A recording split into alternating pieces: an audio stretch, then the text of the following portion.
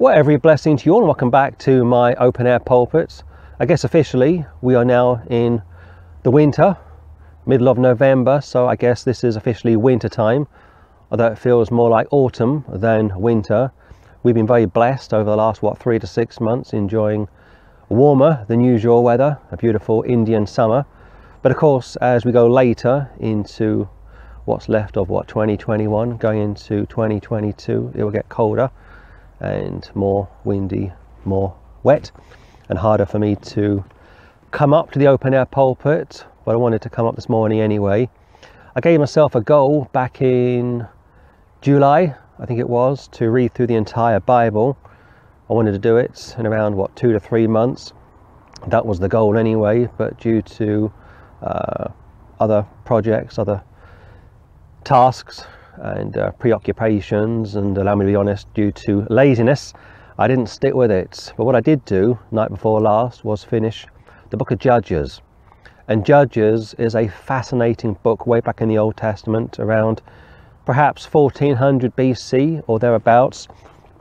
And I guess it's like if I was to record the entire book of Judges, like verse by verse, maybe one day I will, I'd probably break it down into 3 sections, and I'd probably start with let's see now, possibly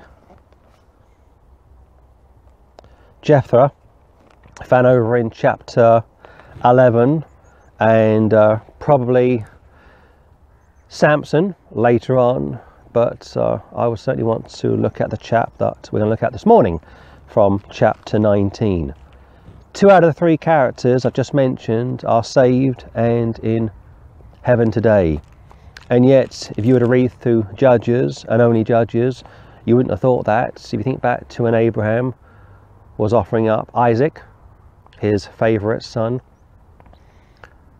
people sometimes overlook the fact that Isaac went along with it, didn't fight Abraham.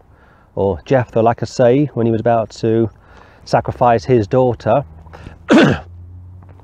she too goes along with it, doesn't fight against it. So Isaac, I guess a type of Christ, if you will, and Jephthah's daughter, a type of the church, if you will, are in submission to their fathers. Both fascinating accounts when it comes to faith, what real faith is. And many times we focus on the fathers from both parts of the scripture, Judges 11 and Genesis 22, but sometimes it's worth thinking about the son and the daughter from both accounts, and how they were very much in submission to their father's wills. Or someone like Samson, you think about Samson, a Nazarite, born a Nazarite, took the vows obviously, and yet would have 3 lovers, would kill people left, right and centre, would fall foul of Jehovah concerning his love for Delilah, would tell the truth to her, like how his power came from his hair, is arrested by the Philistines, but of course the Jews helped the Philistines to arrest Samson. Talk about treachery. He goes off to the prison house, he's grinding, and that term, grinding, probably a throwback to Samson grinding in the prison house. They take out his eyes, he's making sport for the Philistines, and right at the end of his life, 20 years serving Israel, 3 lovers, killed people all over the place, enjoyed alcohol, defiled his vows. He says, "Oh God, remember me, allow me to avenge the Philistines for my eyes," so on and so forth. And of course his hair is growing back, and the Lord allows him his petition, and of course you know the rest. He sinks the whole house, he brings the house down, and of course they all die. It's a suicide. Now, without the New Testament, you would probably think that Samson is in hell today. For many years the Church of Rome and other churches taught that suicide was the unpardonable sin, which of course it's not. Or without the New Testament, you may think that Jephthah from Judges 11 would be in hell today, but no, according to Hebrews 11, both sons of Israel are in heaven today. This, of course, is the issue concerning standing and state, the paradox of Scripture. And I guess if you are a holiness preacher, this must be very difficult for you. How do you harmonise the New Testament with the Old Testament, the Old Testament with the New Testament?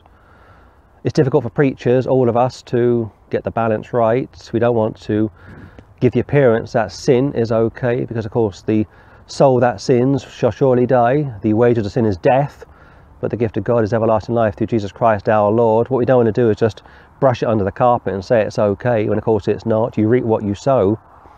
But at the same time, we've got to be honest and consistent with Scripture when it comes to what happens to people who basically live after the flesh. So I thought for this morning I would look at Judges chapter 19, just read through it casually, not go too deep, and just profile a very interesting character.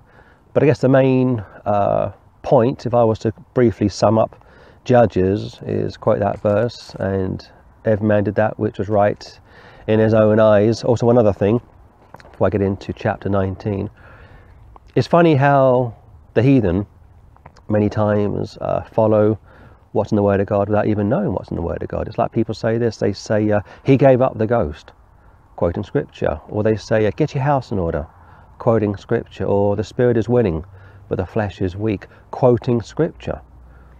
And over the years I've commented to those that I know, even my own family, not realising they are quoting Scripture. But I saw a thing a few nights ago on Facebook.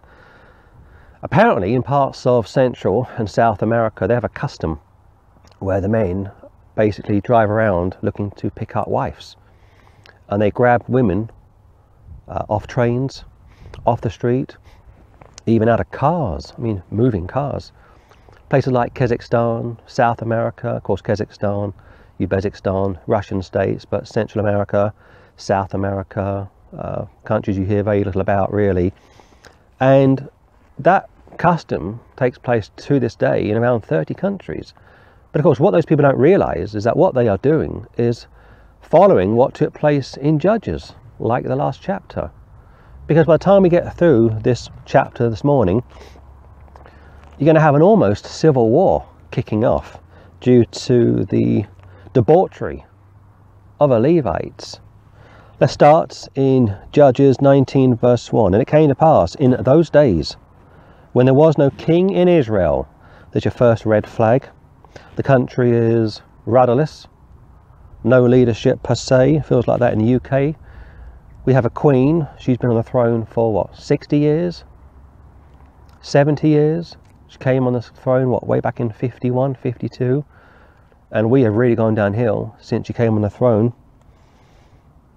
That there was a certain Levite sojourning on the side of Mount Ephraim, who took to him a concubine out of Bethlehem, Judah. A Levite, the highest priest class way back in the Old Testament. The Levites would carry the Ark of the Covenant. The Levites would offer sacrifices on behalf of Israel. They would assist the high priest every year, like the Day of Atonement. So you got a Levite on the surface, an upright man. I guess every Jewish mother, like Samson's mother, make that Samuel's mother, but also Samson. Yeah, we can go Samson and Samuel. Both mothers would dedicate their sons to the Lord. Of course, Samuel was a prophet, and Samson was a carnal leader, not necessarily a prophet, but he was a man filled with the Holy Ghost. And I guess for every Jewish mother during biblical times, it must have been a great honour if the Lord called your son to be a priest. In the Catholic Church for many, many years, if you had a son, probably not so much now, but going back maybe 50 or 60 years, if you lived in Ireland, for example, especially in Ireland, if you had a son, you were very keen for your son to be a priest. And of course, if you look at priests over the years, or famous leaders, or movie stars, people like Martin Scorsese, a Roman Catholic, wanted to be a priest. And yet look at his movies today, littered with the F word, the C word, JC, OMG. I mean, the language that comes out of these people's mouths just litters the streets. It's just disgusting. Or people like Adolf Hitler, even Heinrich Himmler, or Joseph Goebbels wanted to be priests. But back in biblical times, if you had a son, it was a great honour for you if your son became a priest. Came to pass in those days when there was no king in Israel, not even a queen. The country is rudderless, like I say. People doing their own thing, basically. That there was a certain Levite, so the priest system is still up and running. A certain Levite sojourning, travelling on the side of Mount Ephraim, who took to him a concubine out of Bethlehem, Judah. Israel was broken down into 2 tribes. The 10 tribes would make up the northern parts of Israel. Ephraim, Manasseh, north Israel, or the northern kingdoms of Israel. And of course the southern tribes would be Judah and Benjamin. So you think to yourself, what's going on? You've got this Levite, he's travelling from A to B, he's out of his jurisdiction, and as he's travelling around he picks up a concubine. And of course the term concubine from memory first appears back in Genesis concerning Abraham of all people. Again, standing estates, what's going on? Abraham offers up Isaac, and he would have done it incidentally had God not stopped him. Wonderful man, the father of many nations, argued with God back in Genesis. Oh, that Ishmael might live. Never mind Isaac, he says. How about Ishmael? He's my firstborn. And the Lord works with Abraham's argumentative spirits, a bit like he would do with Simon Peter in Acts chapter 10. But later in life, Abraham remarries and he starts to collect concubines. Now, concubine is a half-wife, and that's putting it conservatively, and we would say today she's basically a sex slave, purchased like you purchased animal. And this Levite in some ways is going to mirror Hosea, but not quite. He picks up this concubine, a young woman, she's called a damsel later on. He buys her, probably, he's older than she is, obviously, out of Bethlehem, Judah. So you got the 2 kingdoms coming together as he's travelling around. Look at verse 2. And his concubine played the whore against him, and went away from him unto her father's house, to Bethlehem, Judah, and was there 4 whole months. Always love the attention to detail. Not just 4 months, 4 whole months. So let's back up. He's a priest, he's a Levite. He's not just an ordinary priest, he's a Levite. He's the top of the crop, if you will, called for temple service, which will come, of course, after David had died. So he's taking care of the tabernacle, interceding for the sins of his people. Outwardly, he's a very righteous man, but of course people make the mistake of looking on the outward appearance, whereas God looks on the inward appearance. But so far you think maybe this guy isn't so bad, but of course as you read along, you find he's got himself a concubine. On top of that, she's playing the whore against him. Again, it's like Hosea and his wife. Hosea was a good man, of course, and God said to Hosea, pick yourself a whore, not just any old woman, but a whore, marry her, do it publicly, and that wasn't bad enough. I want you to have children with her, a couple of sons, and I want Israel to see how a good man like you, picturing Jehovah, would marry a whore like Israel, have children with her, type of the church. The whore would play away, and I want you to take her back. Picture of Israel coming back. Go back to verse 1 again. And it came to pass in those days, over a period of time, when there was no king in Israel. Of course, it starts with a monarchy, then it all falls apart. In fact, it starts initially with a theocracy, then it becomes a monarchy, then it all falls apart. You read about that in 1 Samuel chapter 8. That there was a certain Levite, a priest, like I say, sojourning, travelling on the side of Mount Ephraim, who took to him a concubine out of Bethlehem, Judah. Picks up this young girl in his travels, and his concubine played the whore against him, and went away from him unto her father's house, to Bethlehem, Judah, and was there 4 whole months. Now you could say this, that he drove her away, but of course that's speculation, we don't know that. But nevertheless, he's in the wrong. Levites weren't to marry whores. Levites weren't to marry even divorced women. Levites were told to marry virgins. They weren't even allowed to defile themselves. But again, going back to Hosea, type of God the Father, picking up a whore, type of Israel, and of course the sons born to Hosea's wife, we could suggest are types of the church. Innocent, blemish free, going back to imputation, but I'm probably running ahead of myself. Look at verse 3. And a husband arose. He's referred to as a husband. And yet a concubine that was given to a man, or a concubine purchased by a man, wasn't given a ceremonial marriage to the man in question. See, it goes back to when flesh meets flesh. That technically is a marriage. Now, Adam was created, obviously. Eve came from Adam. And of course, woman means possibly a man with a womb. But not only that, the woman comes from the man. So God takes Eve from Adam. She has no father or mother. She comes from Adam. And they will be called Adam. God marries them together. So technically that's a wedding, if you will. But if you go through the entire Bible, when flesh meets flesh, you have a marriage. No rings, no ceremonies. You have other ceremonies in Scripture, obviously, but because flesh has met flesh, this Levite is called a husband. Husband arose and went after her to speak friendly unto her. This guy's a real complicated character. I mean, he really is. He's a Levite. He should be about his father's business.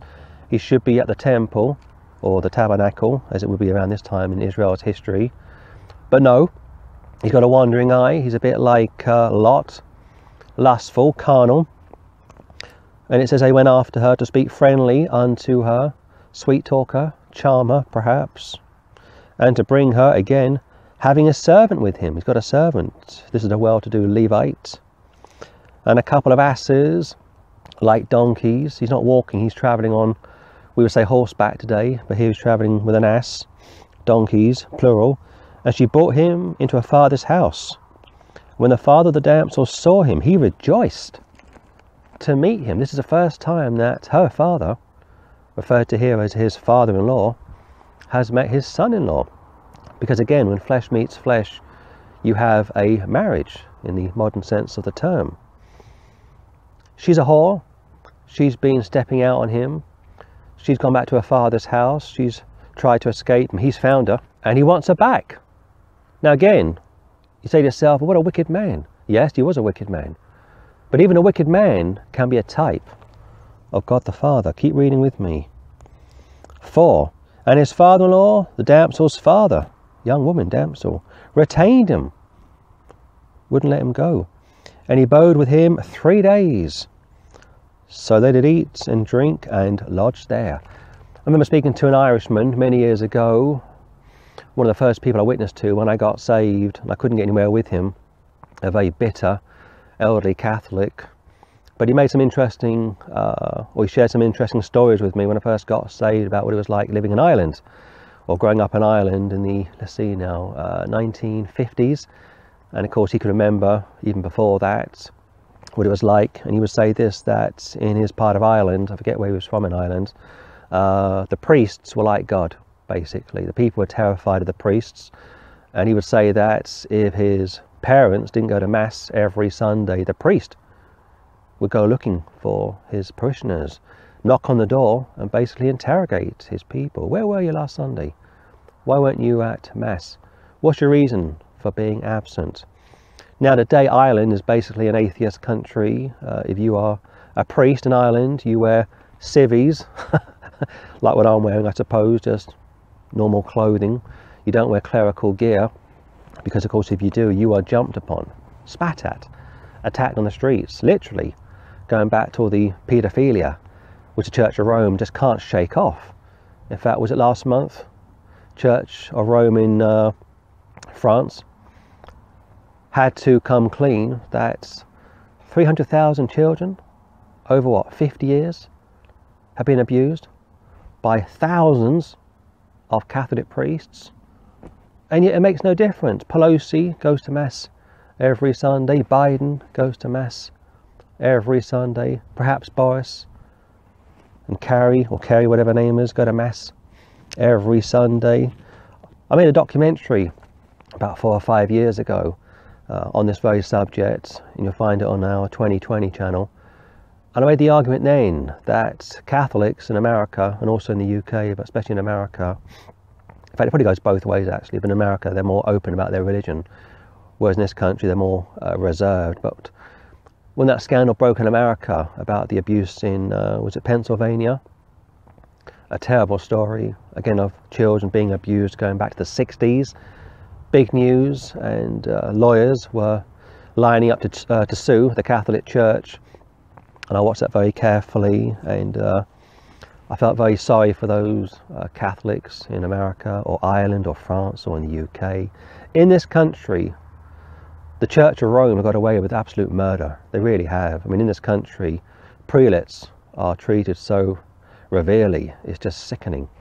But at the time I thought how interesting it was to see Melania Trump go down to the Mexican border when that incident was taking place. It's even worse now, and of course Camilla hasn't gone down, or Kamala as she's known, or Biden hasn't gone down to meet these people. A lot of pressure on Trump to send people down to the border, and of course Melania went in the end. I thought, isn't it interesting how she flew all that way from, where was it now, let's see now, Washington to Texas. Was it Texas?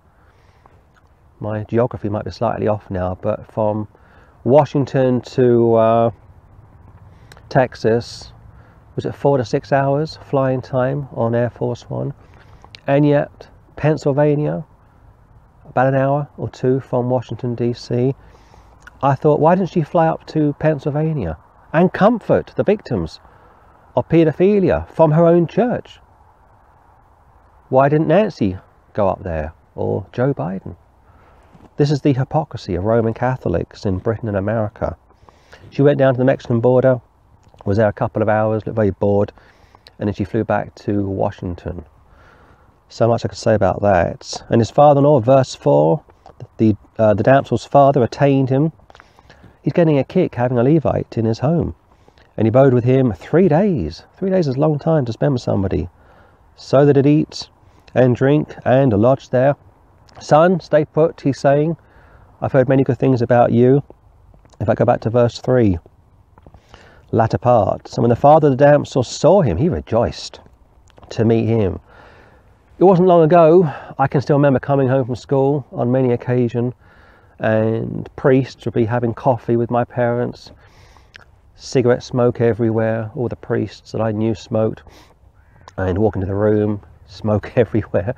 And my parents would be talking to the priests, and had good rapport with our parish priest and all the priests that I can remember growing up, being around basically. And even then, there was still a level of reverence, I suppose, towards men of the cloth, as they were known. So this guy, he's got a loose woman for a daughter, a whore, a concubine. She's obviously poor. He can't take care of her, so he sold her on to somebody else. He's never met this Levite until now, going back to my elderly Irish friend, priests knocking on the doors. Why weren't you at Mass last Sunday? Blah, blah, blah. You're going to go to hell. It's a mortal sin not to go to church. That's what they taught up until Vatican II. Look at 5. And it came to pass on the 4th day, when they arose early in the morning, that he rose up to depart. And the damsel's father said unto his son-in-law, comfort thine heart with a morsel of bread, and afterward go your way. There's no rush. Stay put. I'm so honoured to have a Levite in my home. Go back to last year. You had all the BLM marches all over America, and some in the UK, and politicians in this country and in the US were marching arm in arm with the BLM, a radical Marxist anti-white organisation. And yet some of those people marching with the BLM in the UK and the US were Roman Catholic, weren't marching with the victims of paedophilia, were they? You didn't see Melania or Nancy or Joe Biden linking arms with their people, victims of paedophilia. We'll go back to early this year, 6th of January. Trump's whipping up the crowds. He says, let's go march on Congress. They call it the Hill, of course. And he's got his family present. And I thought that he was going to march them, you know, from the front, rather foolishly. He went back to the White House, and none of his sons, none of his daughters linked arms and marched up towards Capitol Hill, demanding justice for their father and the stolen vote, at least with Martin Luther King or Malcolm X. You knew he stood with those guys, or Gandhi or Marcus in Cyprus. See, again, this is the hypocrisy of politicians. And I saw British politicians marching last year on the streets of London, arm in arm,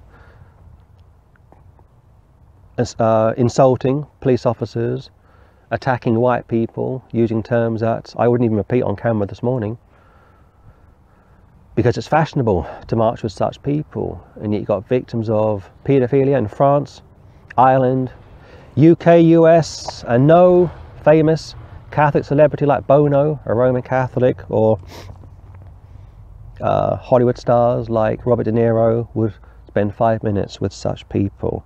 This is the stink of religious hypocrisy. Look at 6. And they sat down and did eat and drink, both of them together. It's like a party, isn't it? For the damsel's father had said unto the man, Be content, I pray thee, and tarry all night. Let thine heart be merry. This guy can't believe it. I guess it's like having a Jesuit or a Dominican or a Franciscan into your house if you are a Roman Catholic. Was it last week? Or was it last month? Nancy went to Rome to visit the Pope. She was like a child. Big grin on her face. Walked in. No masks, incidentally. No social distancing. And the Pope was very happy to meet her. And yet what she believes, what she promotes, or last month, or was it this month? Where are we? November. Early this month, Biden went to visit the Pope as well. No masks, no gloves. All muckers together.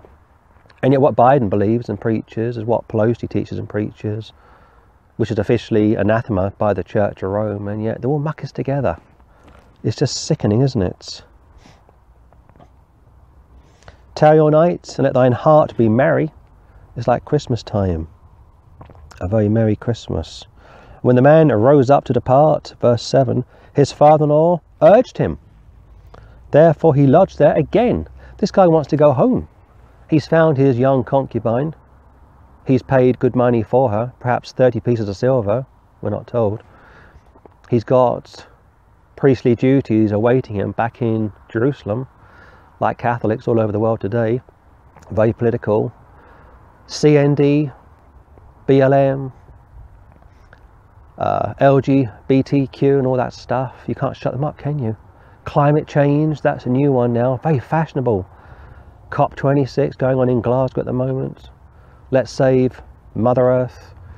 And yet those that are doing the most or shouting the most are professing Christians. And yet the Word of God says God will destroy this entire world and create a new heaven and a new earth. They don't believe the Bible. 8. And he rose early in the morning on the 5th day to depart, and the damsel's father said, Comfort thine heart, I pray thee. And they tarried until afternoon, and they did eat both of them. Again, this is incredible.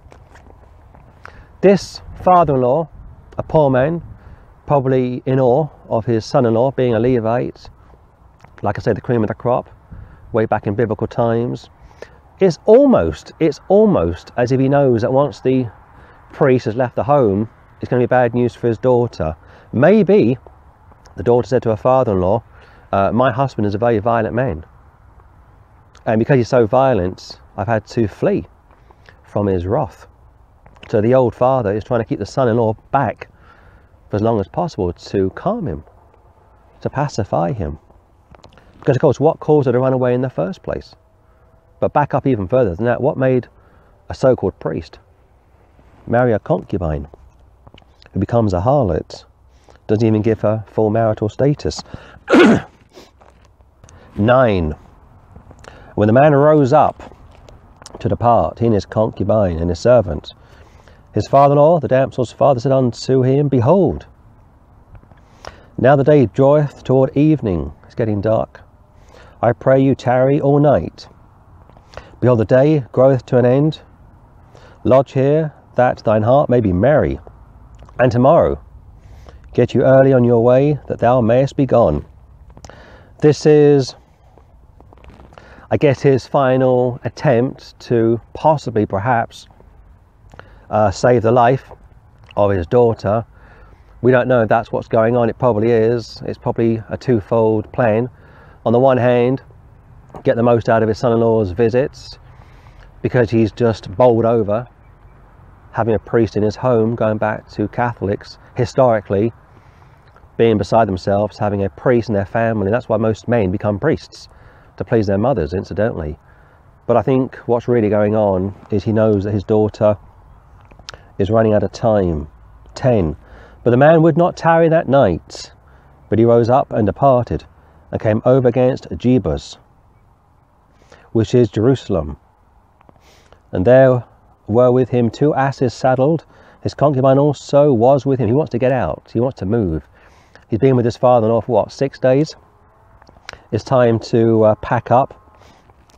The old man is kept there for as long as is possible, and the time is now ticking away, really, as far as his daughter is concerned. But the man would not tarry that night, verse 10, but he rose up and departed, and came over against Jebus, which is Jerusalem, and there were with him 2 asses saddled, 2 donkeys saddled, ready to go. His concubine also was with him. You think to yourself this: was she going to go on one of the asses, or was she going to walk with him? You got 3 people and 2 asses, 2 donkeys. I think it's probably fair to say she probably, possibly, not very good English that, but she probably would have had her own horse or donkey, and the servant would probably have led from the front, but I don't know. Look at 11. When they were by Jebus, the day was far spent, and the servant said unto his master, Come, I pray thee, let us turn into the city of the Jebusites, and lodge in it. Jebusites, the Hivites, the Hittites, all, let's see now, historically descendants of Ham, which of course is a cursed line. 12. And his master said unto him, We will not turn aside hither into the city of a stranger, like not Jewish, that is not of the children of Israel. We'll pass over till Gibeah. He wants to get to safer lands, which is common sense, obviously. If you're out of your comfort zone, it's late at night, it's probably misty like it is at the moment, you don't feel particularly safe, you're travelling with goods on you. I mean, the asses are worth something. And he said unto his servant, Come, let us draw near to one of these places to lodge all night, in Gibeah or in Ramah. And they passed on and went their way. And the sun went down upon them when they were by Gibeah, which belongeth to Benjamin. So Benjamin, Judah, 2 tribes of Israel. Of course, Paul the Apostle comes from the tribe of Benjamin. King Saul would come from the tribe of Benjamin. The Benjamites are a bad tribe in the book of Judges, and as we read through, you'll see why they don't do what they should do. And yet Paul was a good man, started bad but ended good, whereas King Saul started good and ended bad. Look at 15. And they turned aside thither to go in unto lodge in Gibeah. And when he went in, he sat down in a street of the city, for there was no man that took him into his house to lodging. Not very hospitable. 1 Timothy speaks about an elder being hospitable, like opening up his property and taking care of brothers and sisters in the Lord. A sister, also in 1 Timothy, I think it's 5, is to wash the feet of travelling Christians, basically. Go the extra mile and shame those that are lost. But not just that, glorify your Father which is in heaven, of course. Look at 16. And behold, there came an old man from his work out to the field at evening. An old man, he's still working. Evening time, which was also of Mount Ephraim. And he sojourned in Gibeah. But the men of the place were Benjamites. Slightly negative connotation there. And when he had lifted up his eyes, he saw a wayfaring man in the streets of the city, like a traveller. And the old man said, Whither goest thou? And whence comest thou? Where are you travelling to, my friend? You're like a pilgrim going from A to B. You've got a young woman travelling with you. You've got a servant leading from the front. I can see you are a priest by your religious apparel. This man means well, incidentally, but keep reading with me, 18. And he said unto him, we are parting from Bethlehem, Judah, toward the side of Mount Ephraim. From thence am I. And I went to Bethlehem, Judah, but I am now going to the house of the Lord. So pious. And there is no man that receiveth me to house. It could be true, incidentally, that duties are calling him back in Jerusalem, the eternal city. Every priest, if he's a bright priest, is fast-tracked to go to Rome and study to be a future bishop. And like I say, if you are a Catholic mother, even to this day, I would imagine it's a great honour for you if your son becomes a Catholic priest. But of course, the reality is that for the Jews, during biblical times, if they had no tabernacle, if they had no temple, if they had no sacrifice, if they had no synagogue, they had really nothing at all. Because for many years they had no Bible either. I mean, the Old Testament was written over many hundreds of years.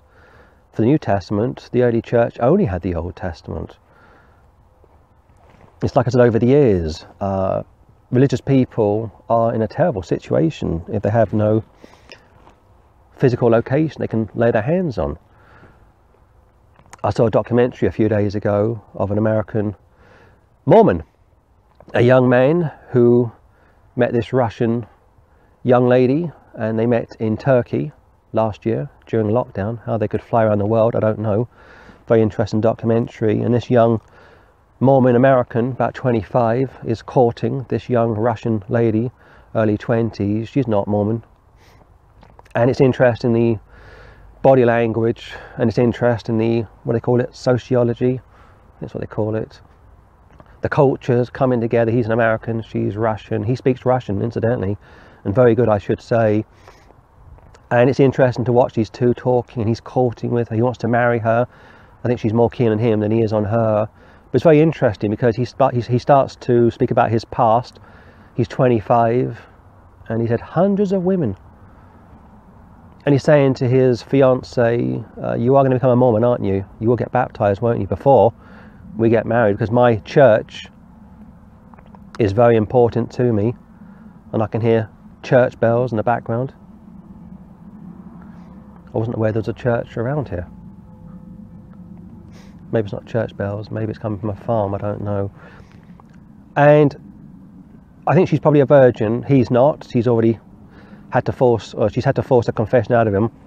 But of course, what she doesn't realise is that in his religion, they have what's called polygamy, which is still practiced in many parts of America to this day. And if she's not careful, she'll marry this guy, go back to America with him, and become a sister wife.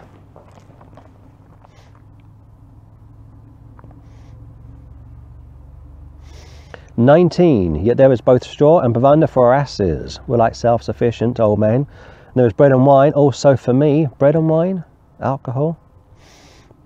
Bread and wine for me. Of course, alcohol isn't sinful, you understand, but you have a sip or two, and after a while, you want a bottle or two. Next thing you know, you are at the AA. "There is bread and wine also for me, and for thy handmaid, and for the young man which is with thy servants. There is no want of anything." So the old man is really wanting this guy to step into his property, and yet at the same time, the travelling Levites is partly self-sufficient. But of course, it's late, it's cold, they're tired, they want someone to lay their heads. Look at 20. "And the old man said, Peace be with thee. Howsoever, let all thy wants lie upon me, only lodge not in the street." Don't lie in the street, don't sleep in the street. It goes back to when the angels came down from heaven. Back in Genesis 18:19, the sin of Sodom and Gomorrah. They wanted to see for themselves just how bad it actually was.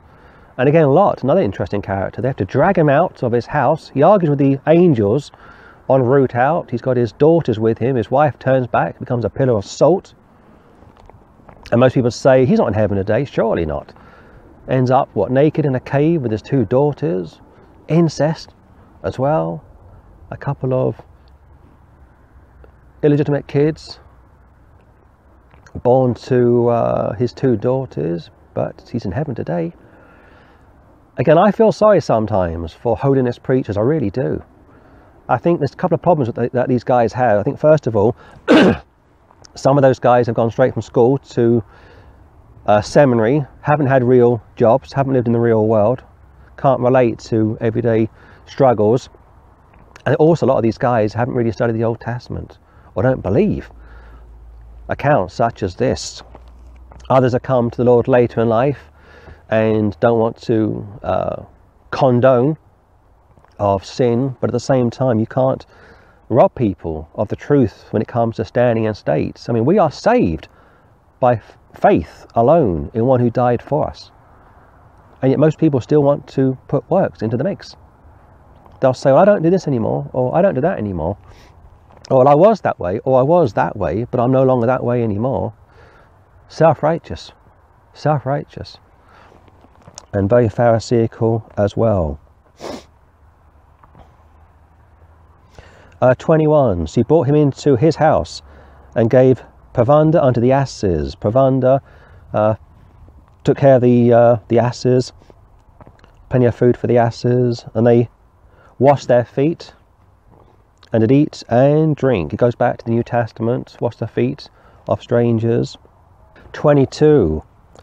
Now as they were making their hearts merry, it's like a throwback to his father-in-law, behold, the men of the city, certain sons of Belial, reprobates, sons of Satan, beset the house round about, surrounded it, and beat at the door. It's a throwback to Sodom and Gomorrah, isn't it? Genesis 19.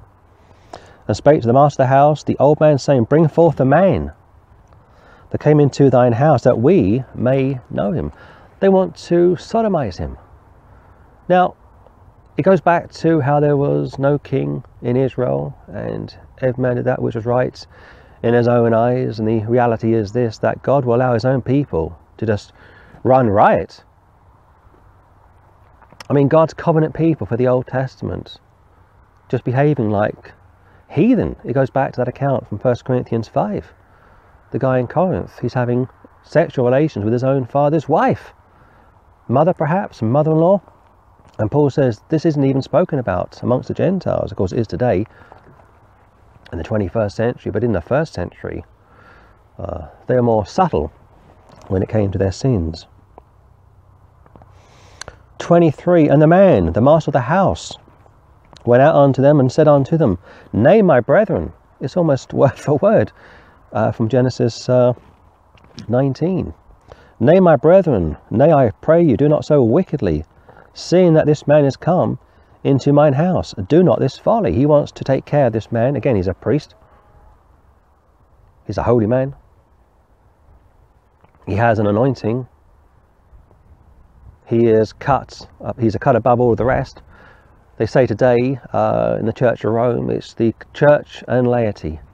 Church and laity. It takes place also, or it's also found in free churches as well. You have the faculty staff, the pastors on salary, the deacons and the elders, and they rule and run the church basically, and people turn up, they tithe into that church system. They have no say as to how that church system is run, and many times the church is owned by the pastor and his wife.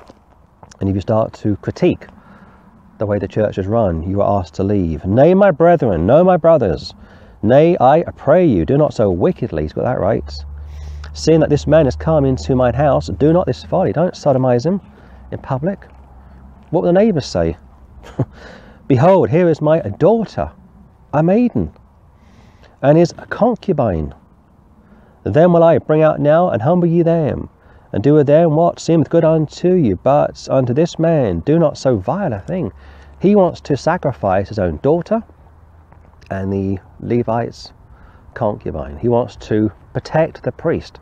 Like today, you won't find famous Catholics in Britain or America coming out publicly and calling for the arrest of the nuncio or the apostolic delegate in their country. He's the man from the Vatican, or cardinal such and such in this or that country. It never happens. And yet the same Catholic politicians will march with radical left-wing groups, shout and scream, say nothing when police are assaulted or even murdered on the streets of the US, or assaulted on the streets of the UK, or LGBTQ, teaching all that stuff, all that filth to children all over the world, and these Catholic politicians won't say a word. Not even Melania Trump will say a word, or Sean Hannity. In fact, I saw a clip a few days ago, Bill O'Reilly saying this Pope is a good Pope, he's a good guy. How do you define good, Bill? How do you define good? A man who calls himself Holy Father? A man who encourages, what, 1 billion people to pray to a dead woman? Is that a good man?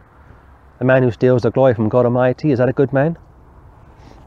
And old Bill O'Reilly was defending EWTN. Of course, EWTN is a huge multi-million-dollar Catholic giant, television, radio, and they're tied, I think, with church militants, or militant church, a very powerful conservative Catholic organisation. Yet what's funny is this: what our Catholic friends don't realise, people like church militant,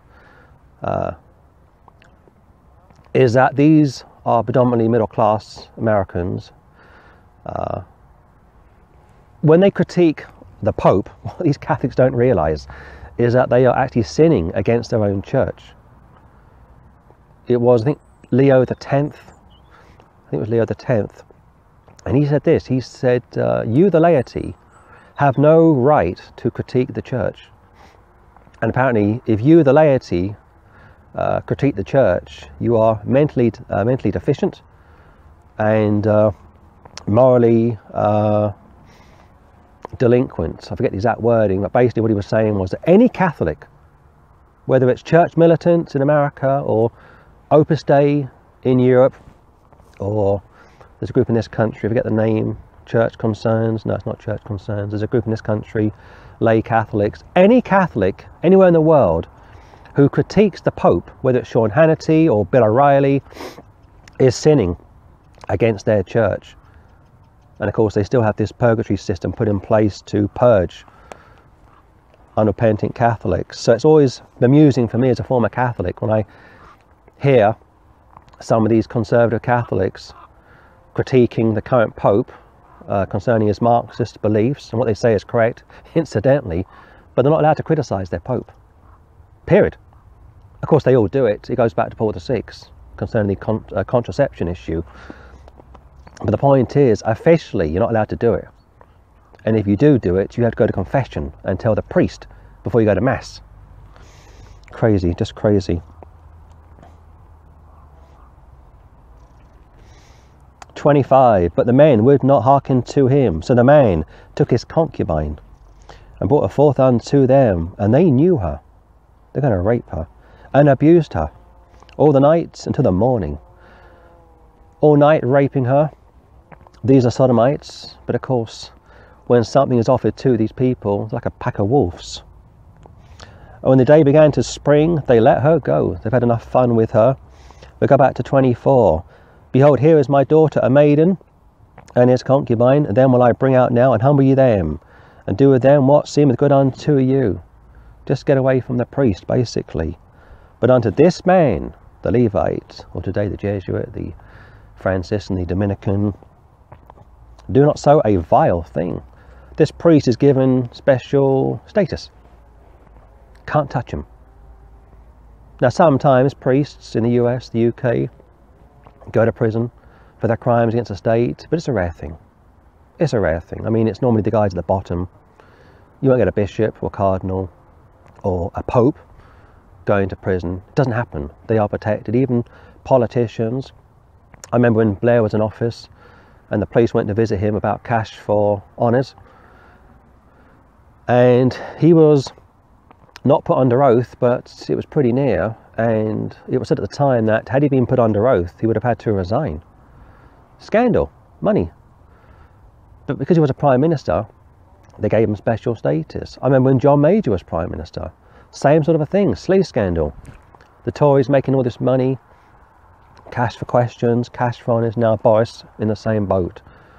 Another sleaze scandal is following him around. But again, the police aren't going to arrest him. Of course they won't. They won't go to the White House tomorrow and arrest Joe Biden and Hunter Biden or Kamala Harris and her crimes, or other leading politicians, or Nancy Pelosi, they are untouchable. And of course, most of those people I just mentioned are Roman Catholic as well. 26. Then came the woman in the dawning of the day, and fell down at the door of the man's house, where her Lord was, till it was light. She's barely alive. She's on her hands and her feet. She's crawling to the door. And it's been a terrible ordeal for her, to be fair to her, going back to those terrible victims of paedophilia in Pennsylvania. And nobody went up to comfort them. Joe didn't go up. What a great photo opportunity that would have been. Melania didn't go up. Nancy didn't go up. Sean Hannity didn't go up. Bill O'Reilly didn't go up. None of them went up. Not one of them went up. And linked arms with their people and demanded cardinals and archbishops put in prison. Never happened. And of course, Fox News is a heavily pro-Catholic channel in America and in the UK. Tony and Cherie Blair, Boris and his second wife. None of these Catholics will go the extra mile for victims of paedophilia in their own church. 27. And the Lord rose up in the morning and opened the doors of the house, went out to go his way, and behold, the woman, his concubine, was fallen down at the door of the house. She's partially conscious, just about, and her hands were upon the threshold. She's basically got her hand on the door knob. She's barely alive. She's been abused all night. You can't imagine it, can you? A group of men just abusing her like a piece of meat while he's inside having a good drink with the elderly man, who incidentally doesn't throw his daughter out to these animals, but the priest throws his concubine out to these animals, again expendable. The priest has to survive. The priest is untouchable, whether it's the current Pope or Ratzinger, archbishops, cardinals. I mean, yeah, the occasional parish priest goes to prison, but a bishop, very rare. A cardinal, I think maybe one or two. I know Pell, the Australian guy, went to prison for what, a couple of years, but he's back in Rome. He's still a priest. He's still saying mass. There's no call for him to be laicized, as they call it, have his license taken away from him, yet they took Hans Kuhn's license away from him when he went against church teaching. Isn't that amazing? Theologians who went against church teaching had their licenses taken away from them, Hans Kuhn being one of them, like I say. And yet priests, paedophile priests, they're not laicized. They're moved from A to B, like Bernard Law was, the infamous cardinal from Boston, or Mahoney from California, still living a good life in California, says mass every day. It's incredible, really. 28. And he said unto her, Up, and let us be going. Get yourself up, woman. Time to get moving. But none answered. You couldn't even answer. Then a man took her upon an ass, and the man rose up and gat him unto his place. She's basically either dead or unconscious. He doesn't care. No empathy. He's had her. She's now been abused all night. He's thrown her to the wolves, basically. She's now an embarrassment. He wants to get back to Jerusalem, back to business. And the old man must be scratching his head. What's going on? I mean, it could have happened to his daughter. He offered the daughter. Going back to Lot, offering his daughters to the Sodomites way back in Genesis 19. Again, standing in states, you can't really fathom it. It is a paradox. I mean, Lot is in heaven today. Samson is in heaven today. Jephthah is in heaven today. Jephthah sacrifices his daughter, a burnt offering. Samson hanging around with Gentiles, Philistines, whores, in heaven today. And yet someone like John Wesley couldn't handle that. Some of these Wesleyan preachers, and I'm not knocking them, I'm just pointing out that some of these people cannot handle biblical theology. Look at 29. And when he was come into his house, he took a knife and laid hold on his concubine and divided her together with her bones into 12 pieces. and sent her into all the coasts of Israel. He's going to cut her up. Now, he starts off as a bit of a pervert, this guy. Picks up this young girl.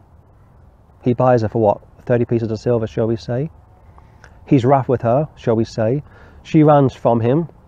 She finds solace with her father. He does what he can to protect his daughter, perhaps his only daughter. The priest arrives at his father-in-law's house. Knock, knock, let me in. He goes into the house. Please stay 2, 3, 4, 5 days. There's food. There's drink available. Let's have a good time. And they do. Party time. The wife is probably upstairs hiding, maybe. No rush to go back with her abusive husband, because of course flesh meeting flesh warrants a marriage, you understand. Eventually, on day 6, it's time to move. He wants to go back to his place. Of course, it says the same about Judas went to his place. But before he goes back to his place, he's got these sodomites outside the old man's house, banging on the door, wanting him, the priest, like they wanted the angels back in Genesis. And when he was coming to his house, he took a knife, a butcher's knife. He's used to cutting up the animal, you see. I mean, a priest back in biblical times was like a butcher. Cut the animal, strip it down. Parts went here, parts went there, drain the blood. This guy knows what he's doing. He's like a surgeon. And laid his hand on the concubine, hold her down, and divided her together. Of course, she's already dead, I'm sure, by this point. Divided her together with her bones into 12 pieces. 1, 2, 3, 4, 5, 6, 7, 8, 9, 10, 11, 12. Northern tribe, southern tribe. And what's the guy doing? He's devil possessed. And sent her into all of the coasts of Israel. So it's bad enough to rape somebody. It's bad enough to kill somebody. But to cut them up. I mean, next you'll be reading that he's going to eat the remains. That doesn't happen. But many times when murderers have cut their victims into pieces, they eat their remains. And so it was, 30. All that saw it said, there was no such deed done nor seen from the day that children of Israel came up out of the land of Egypt unto this day. Absolutely so. This is a president, a shocking president. Pervert priest, murdering priest, sadistic, devil possessed. Consider it, consider of it, take advice and speak your minds. They're going to hold an emergency meeting. What are we going to do? We've got this woman's remains arriving all over the place. Did he pick 12 animals, or did he throw the remains here and there as he was travelling around back to his home, or leaving his home? We're not told how he got rid of the body, the parts of the body. But what an interesting character. I mean, it is an interesting account. Was the guy saved? Absolutely not. There's no suggestion, not even an inference, this guy was saved. Jephthah, yeah. Lot, definitely. Samson, absolutely. But this chap, no. 20. Going into 21. There's almost a civil war. And I think the figure of around 25,000 people will lose their lives due to the devilish behaviour of a Levite priest. And of course the Jews get together, they go up to Benjamin and say, hand over the sons of Belial. The Baalites, basically. Sons of Satan, more specifically. Hand them over to us. Of course the Levite doesn't tell the whole story to the other tribes of Israel. He tells them what he wants them to know, and they should have said to him, you're going to die for this, Mr. Priest, but they don't. Again, respect to our persons. Catholics in this country, in the US, and all over Europe, and probably elsewhere around the world, they show great favoritism to priests. They bend over backwards to allow them to get away with what they get away with, and yet, if a white man gets up, or if a Christian man gets up, and preaches against this or that, or says this or that, they slap him down. No mercy. No, we'll give him the benefit of the doubt. They slap him down. They force him out. Was it two nights ago? The Israeli ambassador went to the London School of Economics, the LSE in London, a very left-wing university in London. Of course, the Israeli government now is left-wing, so I guess she's on the left. And she went to the LSE, and they ran her out of town. and Special Branch had to get her out of the building, pile her into a car, armed car, and they had to get her back to the embassy. They shut her down. That's the power of the left, and she's on the left. But of course her left is the wrong type of a left, if you know what I mean. So I think that's enough for this morning. Just a very general read through, like I say, looking at Judges 19. Yes, it's a fascinating and also very sad account of a man who may have started off well, we're not told, but along the way went the wrong way.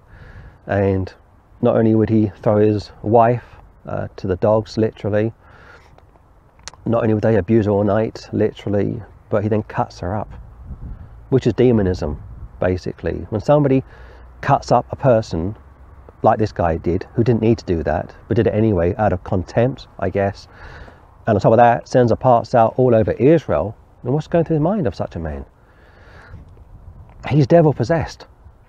And those that come into contact with him don't correct him, don't confront him, don't call him to repent. The other tribes of Israel should have held him, should have had a court case, as it were, and they would have put him to death for murder.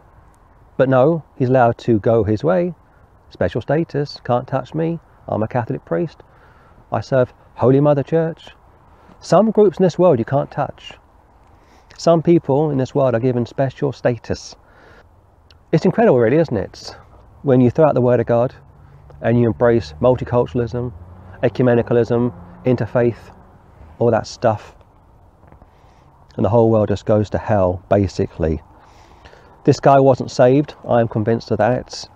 The concubine, poor girl, working class family, went to the highest bidder, basically, had a terrible life and an awful death.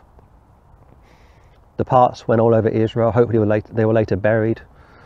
25,000 die due to this devilish behaviour, like I say, of the Levite. And he probably goes off into the sunset and lives on his life. It's like after World War II. All these people got out of Nuremberg. They weren't all held to account after World War II. And a lot of those Nazis, and a good number, Roman Catholic as well, like Van Papen, lived on until the 80s.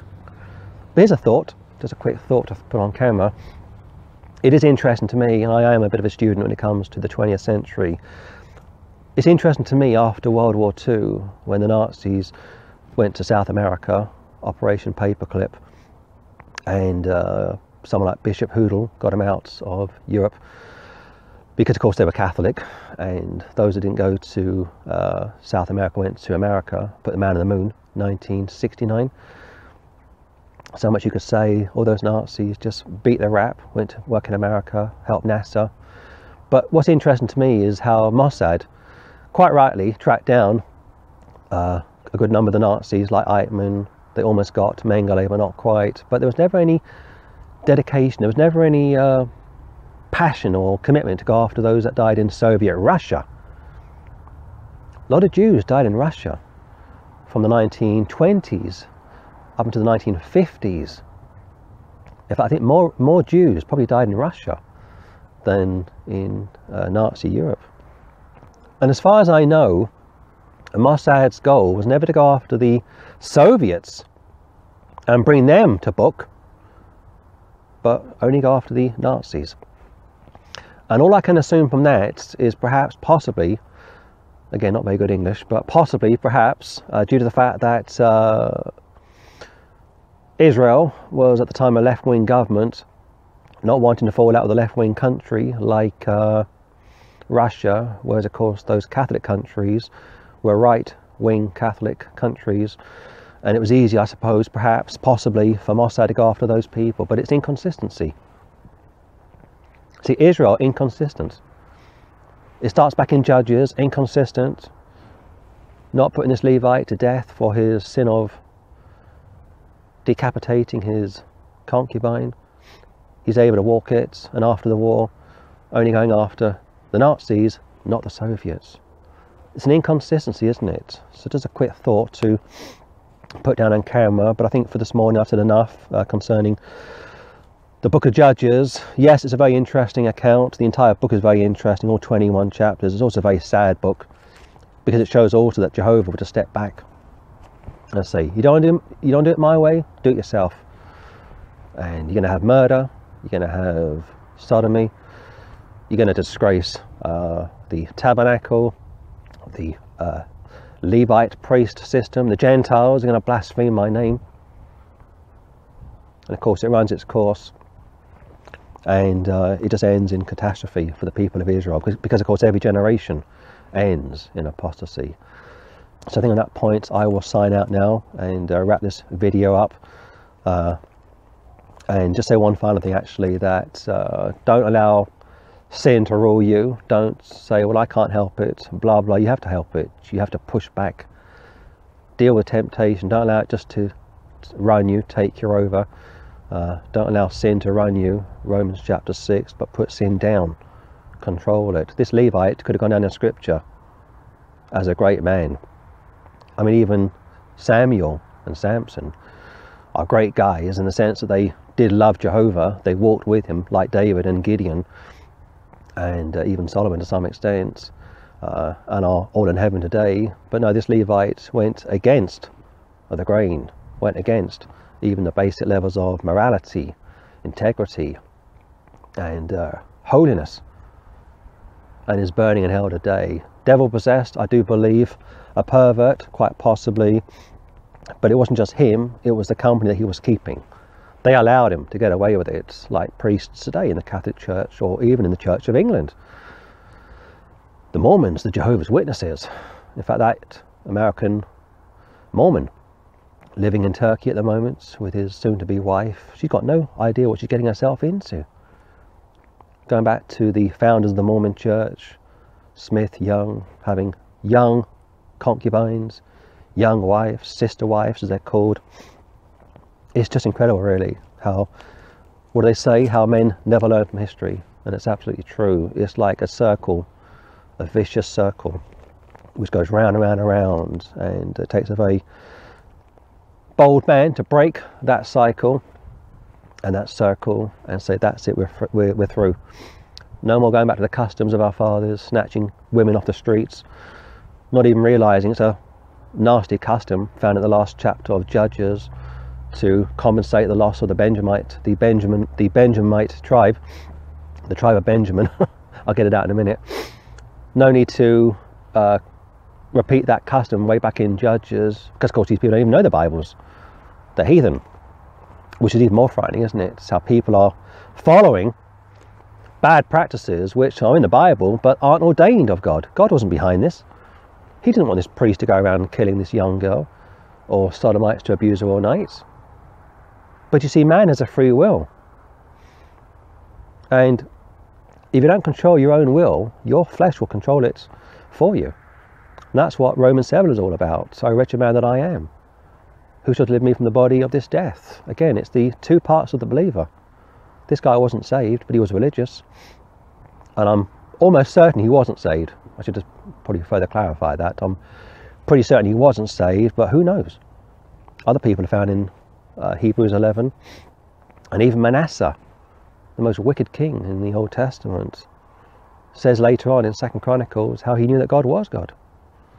So you can't say for sure this guy didn't repent later on, but based on this one account in Judges 19 and no more scripture to go with, it looks pretty bad for him. Bleak, and a priest highly thought of in a circle, and yet a devil, just a devil, like so many religious people, lost, dead from the neck up, and will have a shock when they pass away. So I'm going to sign out now. Wish you every peace and blessing, and I'll speak to you all in the wonderful name of the Lord Jesus Christ. Amen and amen.